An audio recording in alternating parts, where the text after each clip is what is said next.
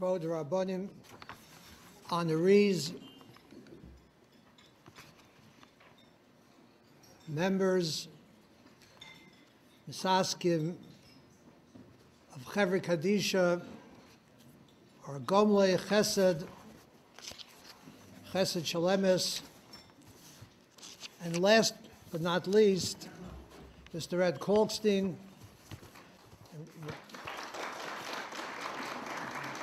Rabbi Elliot Feldman, and Mr. Kalman Lowenthal, who made this evening possible and invited me tonight for this unusual zechus.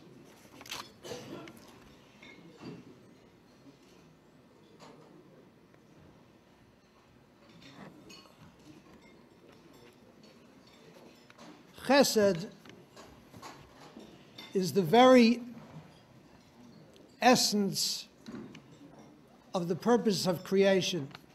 It's one of the amudim upon which the world stands. Olam Chesed Yiboneh, the Chavetz Chaim in Avas Chesed says that the Ribbono Shel Olam created the human so that every person is constantly in need of chesed, so that the world is really a laboratory. The world is really a place where each and every one of us can exercise our ability to give, our ability to assist, and to do for others. There are many drushes that have been given as to why Zayin Adar, whether it's Adar Aleph or Adar Beis, is the day that is most often chosen by Chevra Kadisha. We heard there are other days.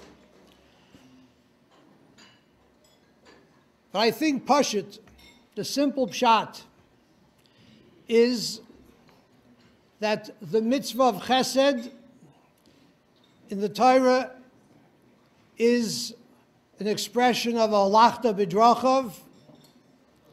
Zayin Adar was the day on which Moshe Rabbeinu was born and Moshe Rabbeinu was nifter.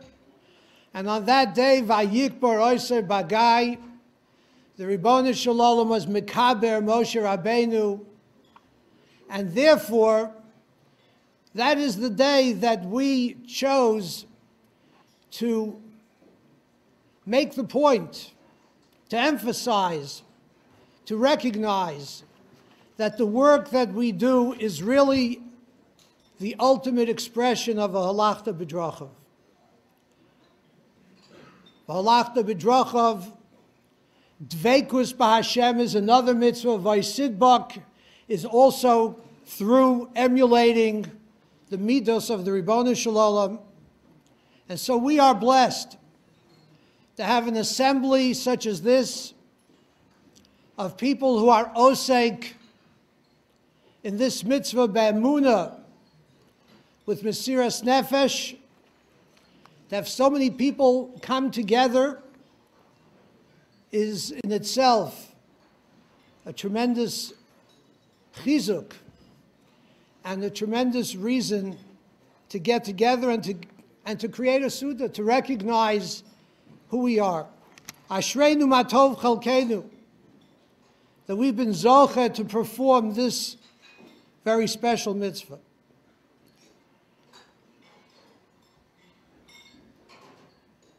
Chesed, because it is an expression of v'halachta b'drachav, is very unique. We say every morning, Elu dvarim she'ein lohem shir, hapeya v'habikurim v'arayin gemilas chasodim. Gemilas chasodim is something that has no shear. For us, as members of a Chevra Kadisha, we think in terms of the Mesiras Nefesh that we have on an Erev Shabbos, on an Erev Yantif. I was just speaking before to someone who was reminding himself of a story of someone who took their life and fell in a place where there were stones. I myself literally had flashbacks of an exact same situation where we spent hours on the roof of some building collecting specks of dam, cleaning stones, filling bags that we couldn't clean.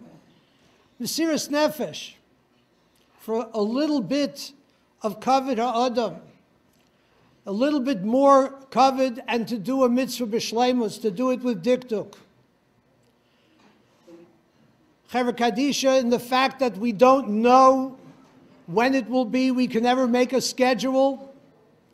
You never know. Chazal tell us that the mitzvah of the tefillah of mincha is more mekubal, has a better chance of being answered because it's a time that is not kavua. A person is torud ba'asakov. So therefore, we have a greater chance. It's a more powerful tefillah. This chesed that we do is a chesed on an unusual level.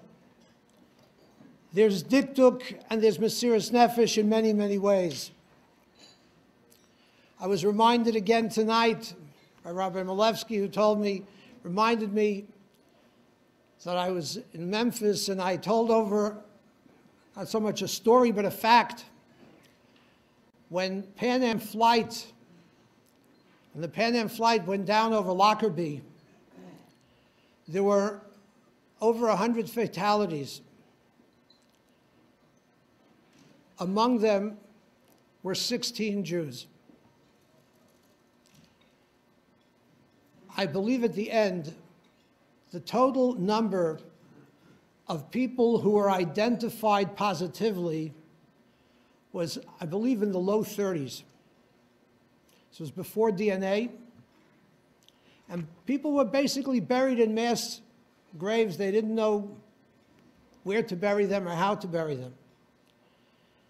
The Chevra Kadisha from Manchester, from Eretz Yisrael, from different parts of Europe came. Every single Jew was identified and had Kuras Yisrael. Days of work, tedious work.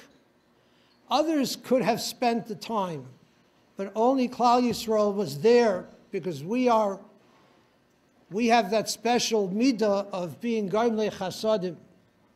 And that chesed is very much a part of our fabric. It's a matana.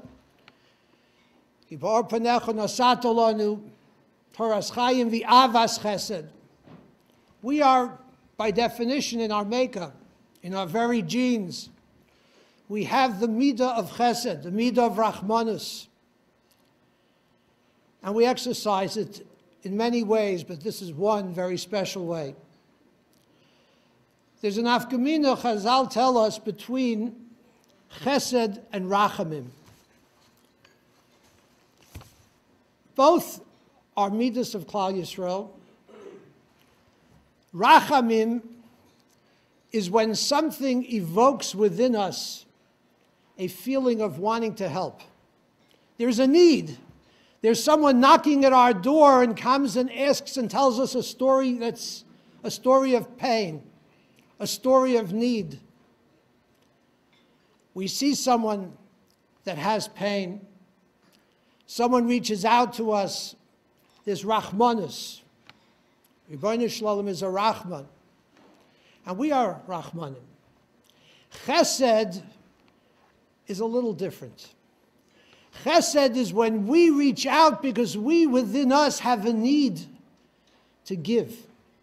Even when there are perhaps others that will do it, it'll get done, or there's no one even that asks for it. But we know that it's necessary to be done and we'll be there to do it.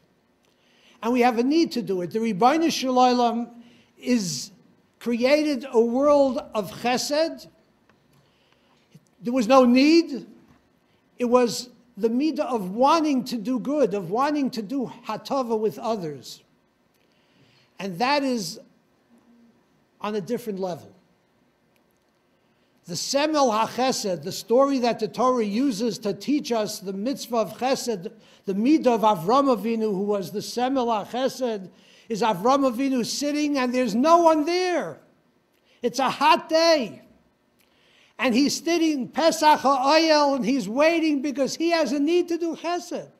It's coming from within him. There's no one there asking, but he needs to do chesed because v'halachta b'drachav. We need to emulate the Ribbono Shel Olam, and if we can't emulate the Ribbono Shel Olam, there is something lacking within us.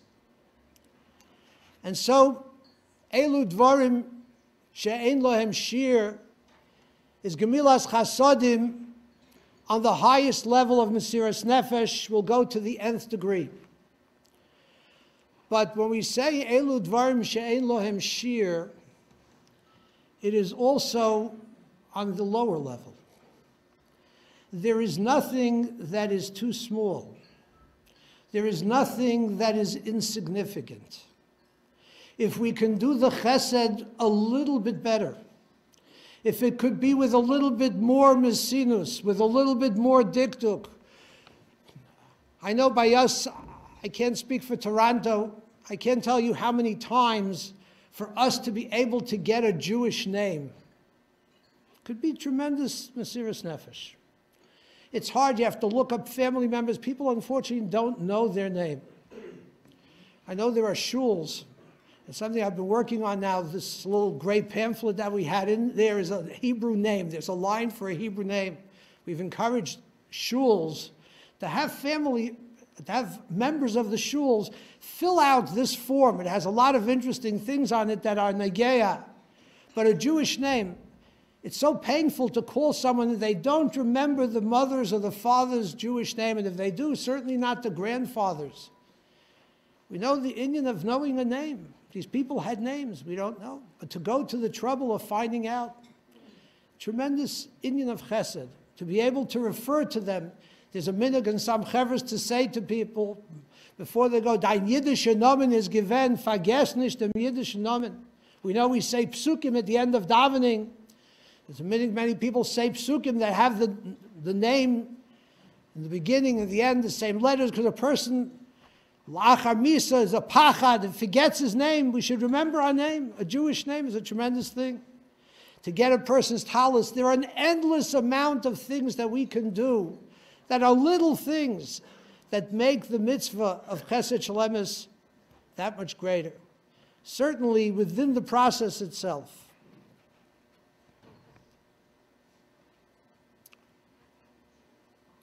Chesed in this area extends also to many people who don't necessarily understand the need for it. Unfortunately, so many of Klal Yisrael, Atinoike Shenishbu, they're not reaching out for this. They're not even necessarily interested in Kfuras Yisrael. And there's an inyan for us to reach out to them, to teach them, whether it's extended family members in other parts of the country, in other parts of the world, where maybe there isn't such a strong community like Toronto, to reach out, to encourage them to do things kahalacha. We just spent 4 months fighting a case in New York of a woman who her whole life had wanted to be cremated. And at the very end of her life, she told a nephew who was a Baal Tshuva in Eretz Yisrael that she agrees to be buried. And there were other people who she told this to as well. And at the end, she never changed her will. And it became a court case between one side of the family, the other side of the family. I will tell you that one of the Gedolei Hador, when we came to the point where we had to go to court and fight this in court, and we lost Leider. And this woman was not Zayin to Kfuras Yisrael. But this Rav, this Rosh Hashiva, this Gadol, wrote a check personally of $500. I was nishtaimim that here is a Rosh Hashiva, a Gadol, writing a check for a woman who, until she was 102, wanted to be cremated. She cremated her husband. But there was a possibility that she could be brought to Kfuras Yisrael. And so he felt this was Meis Mitzvah, this was Kedai. And we fought it, we lost. Be'ezus Hashem, good things will come from the Mesiras Nefesh that was put into this. But on and on, the Mesiras Nefesh that we have for this mitzvah is outstanding. And it's a zechus for us. There is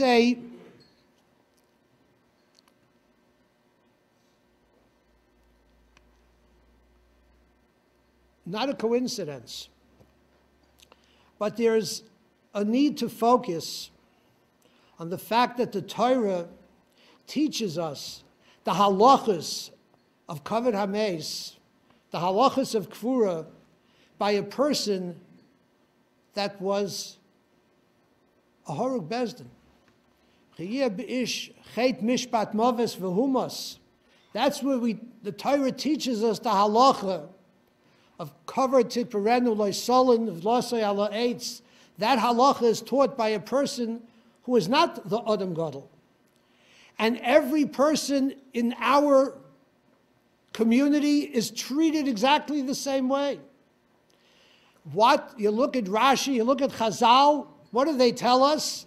This person is a tzelem elikim, ki kilalas elikim talui.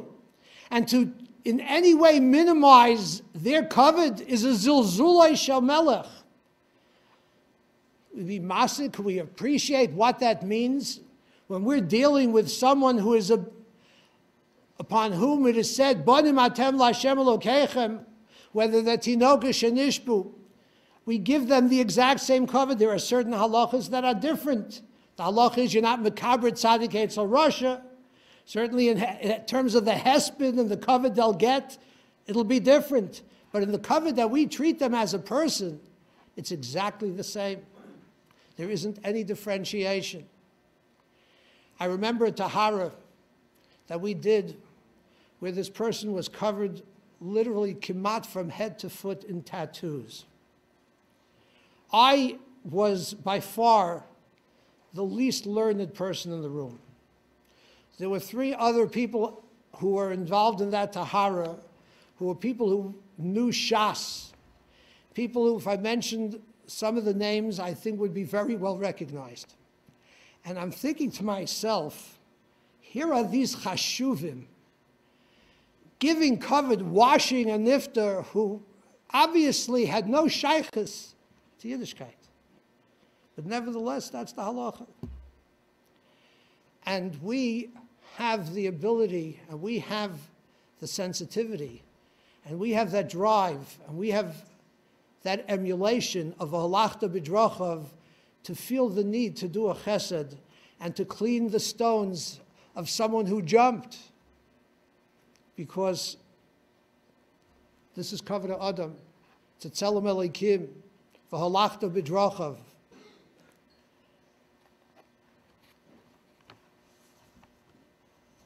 The truth is, this is a chesed shalemis. We don't expect any reward.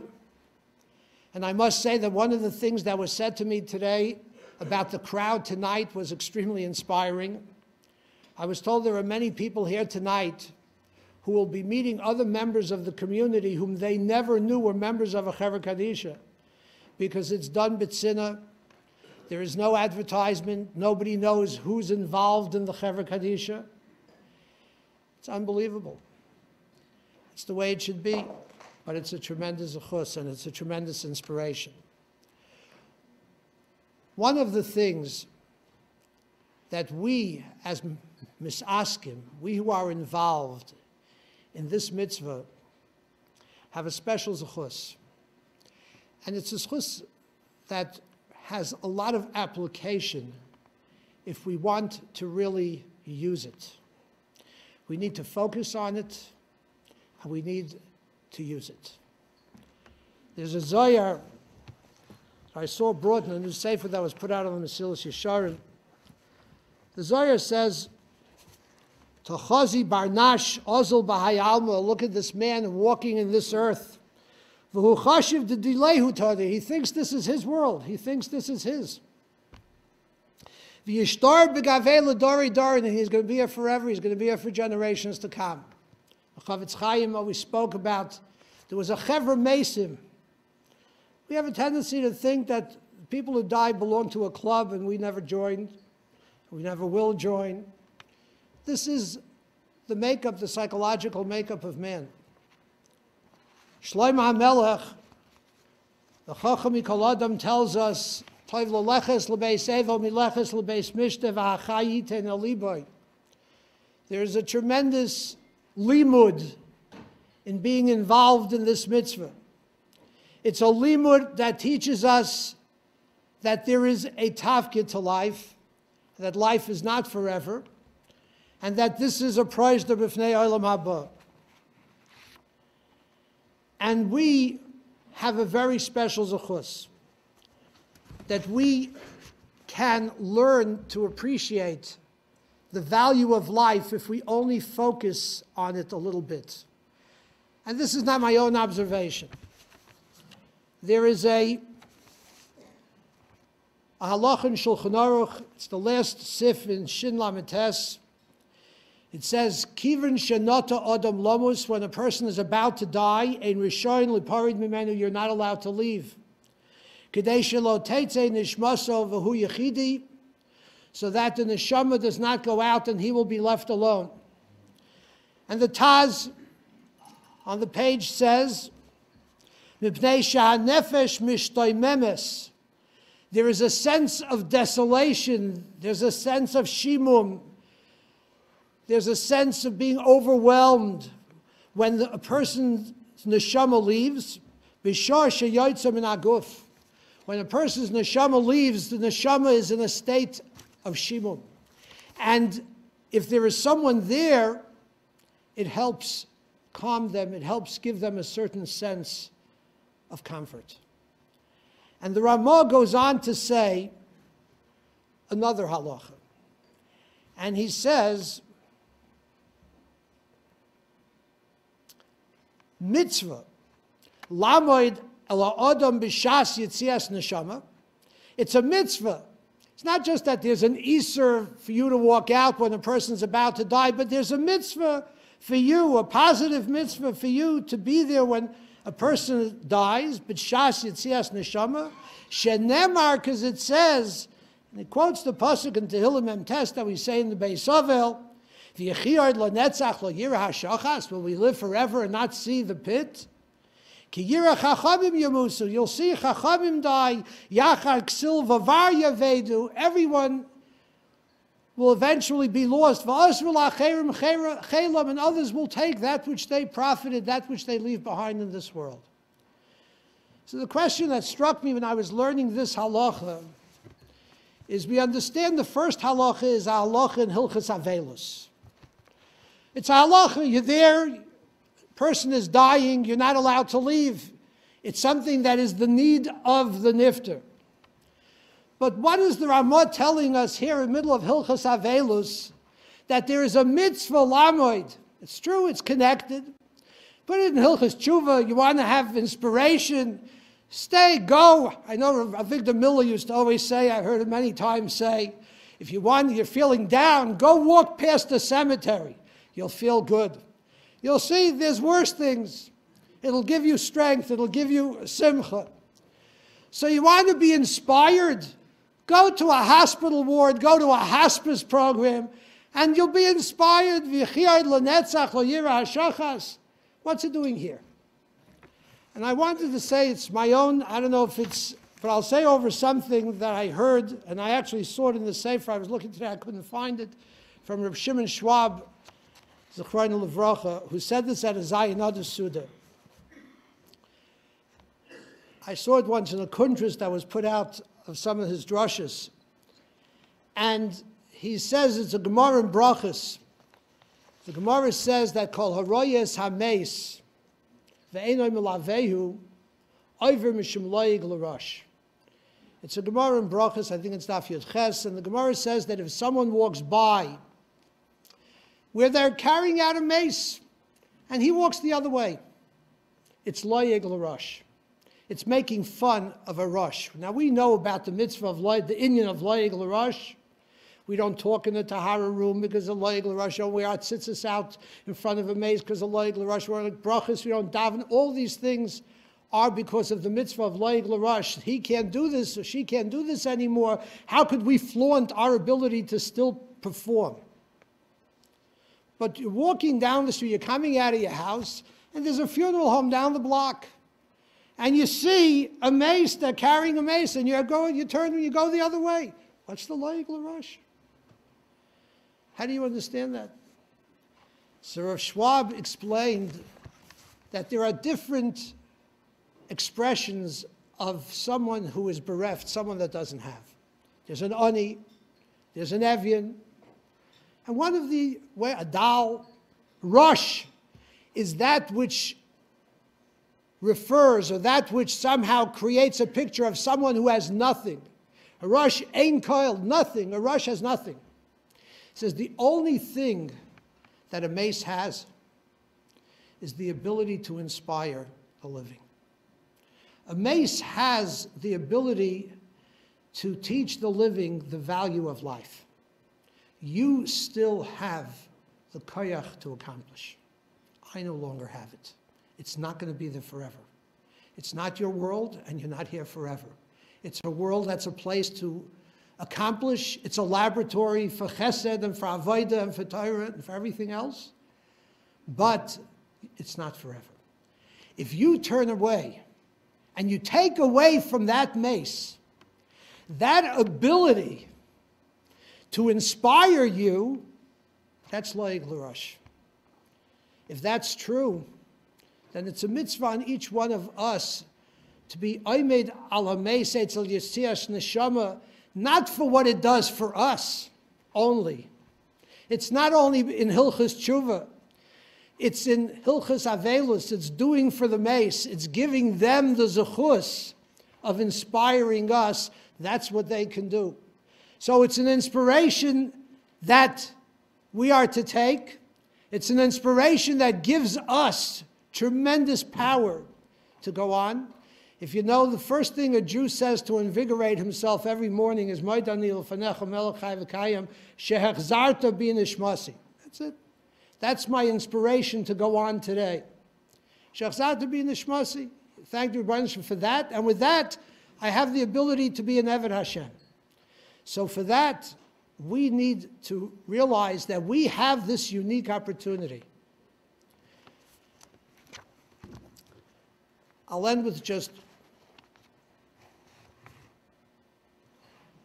with a very, very beautiful shot that I saw for Shlomo Zalman Auerbach, Zechron Levrach, and then a story. Nowadays, if you don't tell a story, you can't get off the podium, so I'll tell the story. There is something we say in Slichus and Yom Kippur, everyone knows it, the Asara Harugei Malchus. We talk about the Asara Harugei Malchus, and it talks about Rabbi Shmuel Kohen Gadol. There's a Shaila who should be killed first, Rabbi Shmuel Kohen Gadol, Rabbi Shimon ben Gamliel, and the Goyrel fellow, Rabbi Shimon ben Gamliel. They took lots. And then Rabbi Shmuel Kohen Gadol, it says, after Rabbi Shimon ben Gamliel was killed, he took the head of Rabbi Shimon ben Gamliel, V'tzarach, he shouted, he screamed, V'koil mar. The kasha is a kasha that struck me years ago. I never really knew it, Teretz. I don't even know if I ever asked the kasha. Somehow you think about it as you're going through Yom Kippur. It's a time where you're already very hungry. By the time you come home, you can eat, you forget all about it. But it's a kasha. He was a kohen. How could Rabbi Shmuel Kohen Gadol take the head of the Nasi when he was a Kohen Gadol? He's not allowed to be Metame.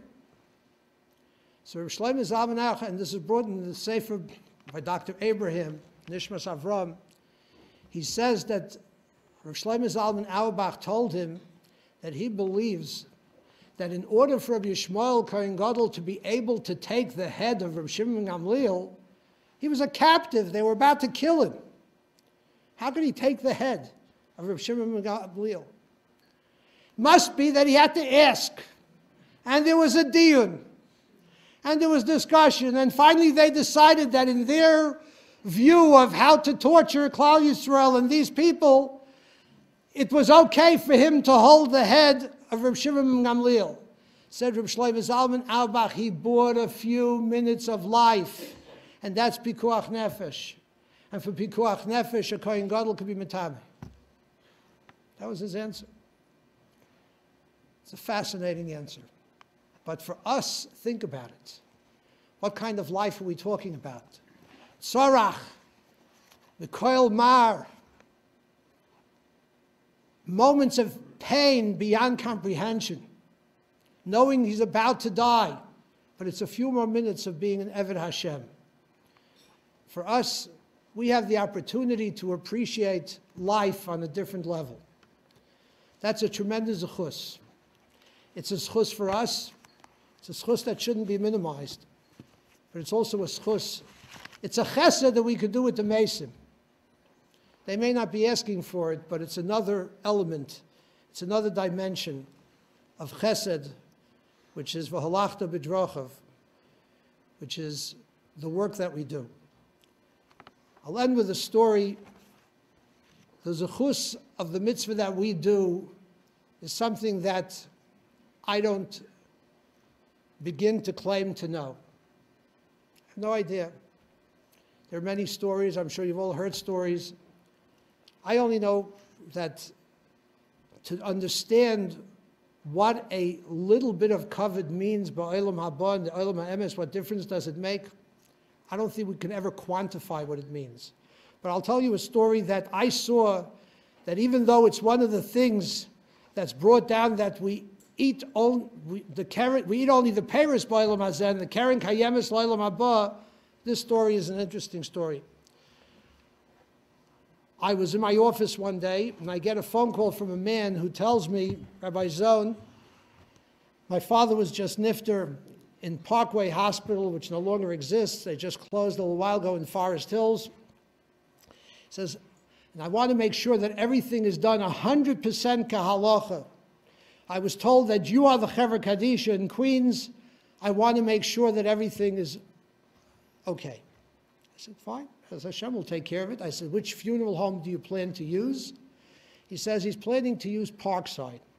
And Parkside's a funeral home in Forest Hills, about a mile away from this hospital parkway.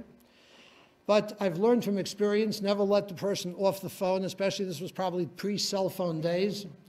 You may never get back to them. Let me check it out. So I put him on hold, and I called Parkside, and Parkside says, yeah, we received a call about this case, but we're not handling it.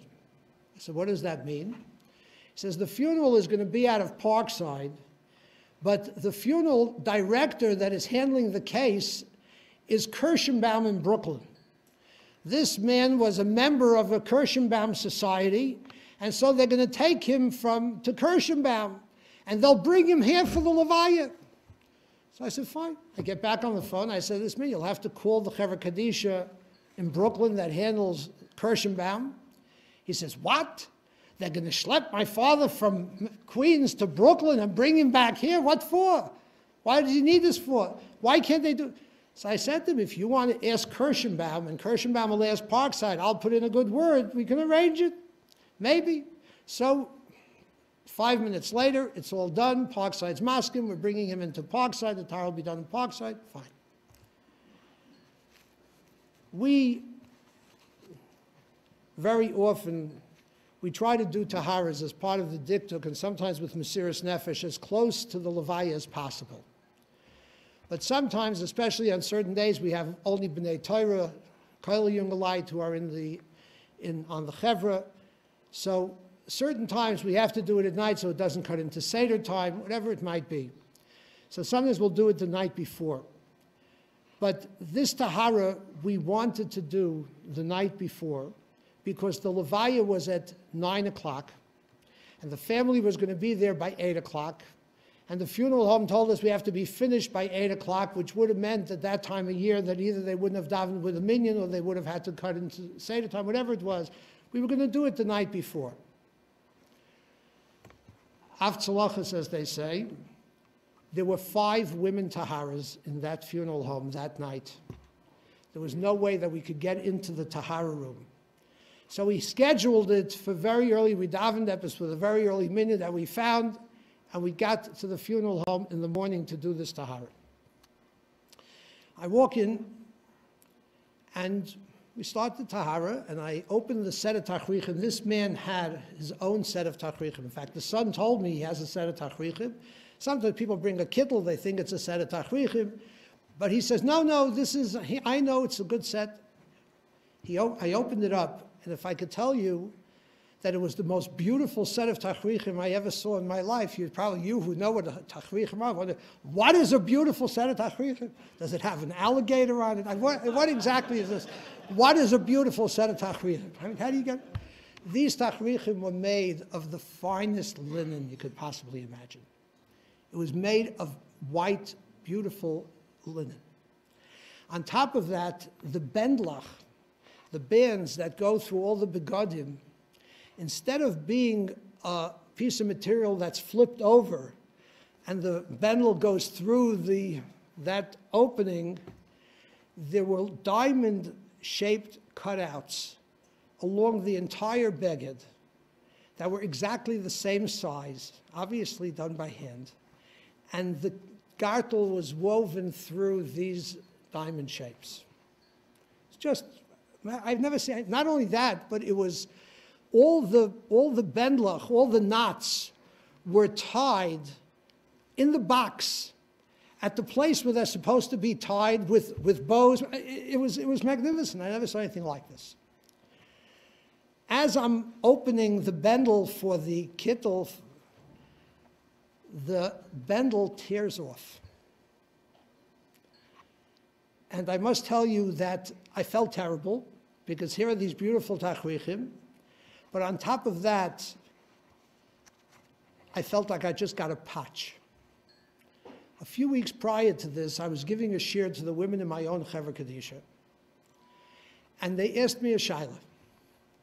Said, Rabbi Zohn, what happens if you're doing a tahara on a case where there is linen tachrichim, and one of the bendlach tears off, and you need to sew it back on? Do you have to use linen thread, or can you use any white thread? It's an interesting shaila, and the answer is that you have to use linen thread.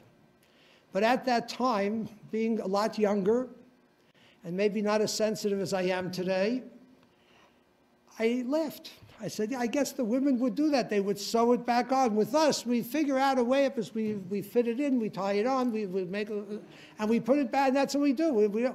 We have thread to sew it on. It happens a mole once out of 100 times. So here, I tear the set of tachrichim that is beautiful. And I'm saying to myself, oy, how could you be so insensitive? Because right now, I wanted to be able to be masakin this avil. So I'm standing there deep in thought, feeling absolutely terrible.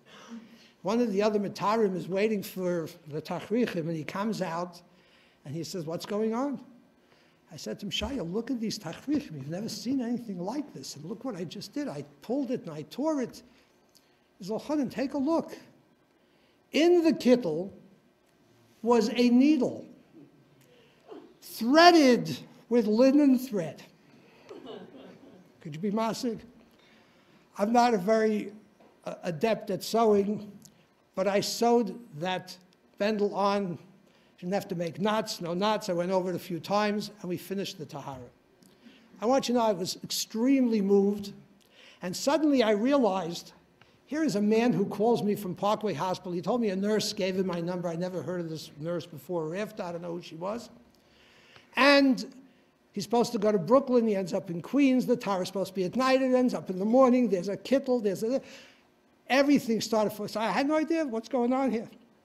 I mean, the guy didn't sound like anyone. Didn't sound like a Rashka Bahag. I took this needle. It was early morning. As I told you, we finished the tahara. The family was already there, partially because it took time to sew this and all that. And I went upstairs and I gave this needle to the son. I said to him, keep this as a memento. I have no idea who your father was, but he must have been a special person. So he said to me, my father was a simple Jew, was a good Jew. Said he came to America as a young boy, and he kept Shabbos, and he davened 3 times a day. He was not a simple Jew by any means. But he said the one love of his life, the thing that meant more to him than anything else, was that he and his sister founded the Chevra Kadisha in Jamaica. And this was what they devoted their life to. And his sister sewed these tachrichim as an act of love. Avas chesed. As I'll say, beautiful tachrichim is moira on the fact that we believe in Tchias HaMesim. To be able to see, first of all, you see the love that people show for mitzvah. But you see how the midah keneged midah works, how the covet came back to him. I mean, the Gemara speaks about midah keneged midah, and I'll end with this. Moshe Rabbeinu took care of Yosef, took care of Yaakov. Yosef was the greatest of the sons, took care of Yaakov. Yosef took care of Yaakov. Who took care of Yosef? Moshe Rabbeinu. There's no one greater than Moshe Rabbeinu. Who took care of Moshe Rabbeinu? The Ribbono Shel Olam himself. And that's why we're here on Zayin Adar.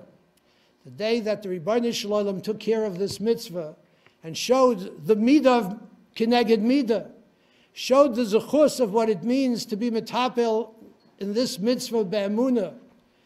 And Taka showed us that this is the derech, the midah of the Ribbono Shel Olam that we can emulate.